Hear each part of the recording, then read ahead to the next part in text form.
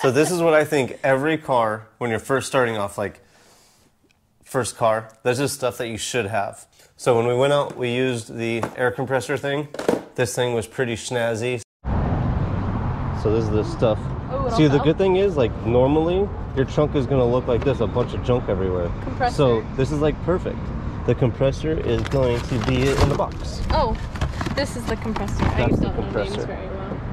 That's okay, you'll figure it out. So with that, go ahead and take it out of the box.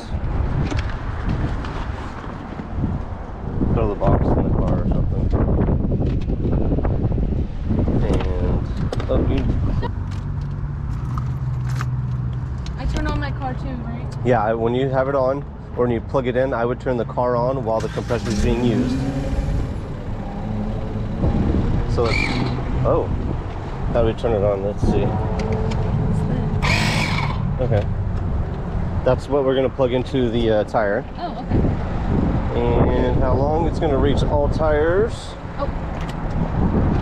Is it? Yep, of course. Oh, yeah, because the other door. We'll take this little thing off so you can see it better. And to know how much tire pressure you should put in each tire, there's two different ways. One, right here on the door jamb, on most cars, it tells you how much air to put in the tires and what tire size you should have. So the tire that you have on all four of the regular is a 205/55/16. That's the regular rim. And then this is your spare tire. This is the T135/80 D15. That's the one in the trunk. So all four tires, front and rear, should be 32 PSI, and your spare should be 60 PSI. So we have hopefully everything filmed on the tire pressure. Again, we're looking at the 32 PSI. So we should be able to set this to 32 PSI, I believe.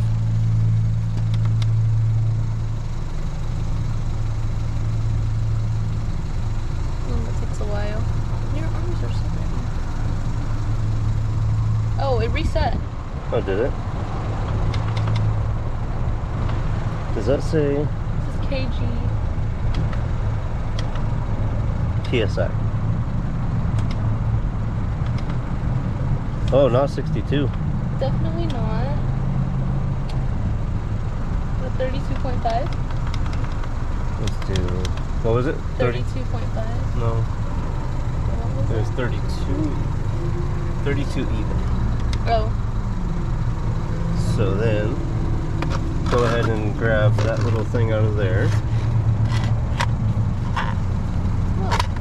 Oh, hey. It should hold the pressure on it.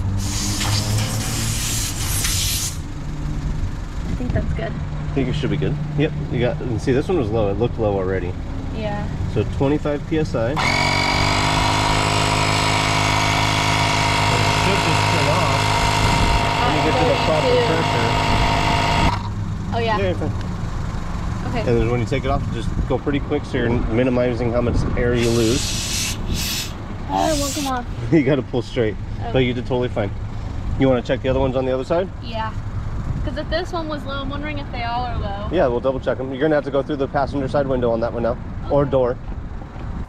I asked you if you had the penny, because that's more of like a tire gauge. If you have a penny, What does that do? there's Lincoln's head is on it, right? Uh-huh. That's the person that's on the front of it. Uh-huh. So if on the penny, if you could see his forehead when you stick the penny in the tire should be replaced. So if you come over to your tire and you get the penny, stick it inside. If you could see his forehead at all, which you can't, you would need a new tire. That's when it's time to replace your tires. So a penny is really a tire gauge that almost everybody has with them all the time, and they just forget about it. So that's one thing to think about. And don't just check in one spot and say you're good. You want to check in a few spots in and out of the tire. And then you also asked about the rotating the tires.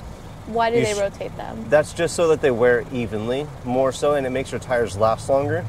I believe manufacturers recommend rotating the tires about every 15,000 miles, I believe. I could be wrong.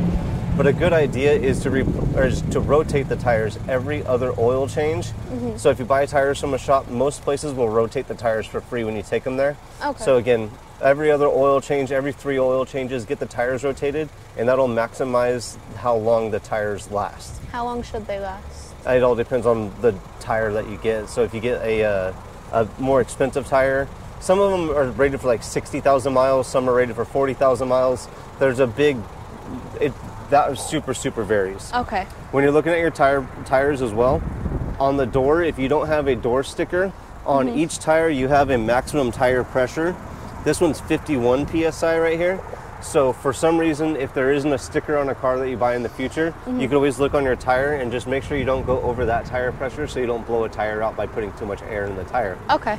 Also, with bad tire pressure, if the tire's too low, you get uneven wear. If the tire's inflated too much, you'll also get uneven wear. So when the tire's low, the inside and the outside of the tire wears faster. When there's too much air pressure in the tires, the center of the tire wears faster. Okay. So that's why you want to keep the proper air pressure in the tires too. Okay. And that's one, or the main reason why you want to keep that air compressor in there, to make sure the tire's pressure stays good. So when we went out, we used the air compressor thing. This thing was pretty snazzy, so you're able to set the pressure you want it to, turn it on, and it automatically inflates to that. And then I also noticed that there's a light. So the top button right here is a button that's a light. So when you plug this into your car and you can't see where to fill it up maybe, or put the, where your tire, where is it? What the hell is that thing called? If you can't find the Schrader valve on the car, maybe you plug this into your cigarette lighter, push your light button, and that'll make it so you can see stuff. And I bet also while this is inflating, you could just have light too. If it happens at night when you pull over on the side of the road, if you need a light, use that while you're inflating the tires or using the compressor part. So this thing is actually pretty handy. I like it. And it inflated really quick.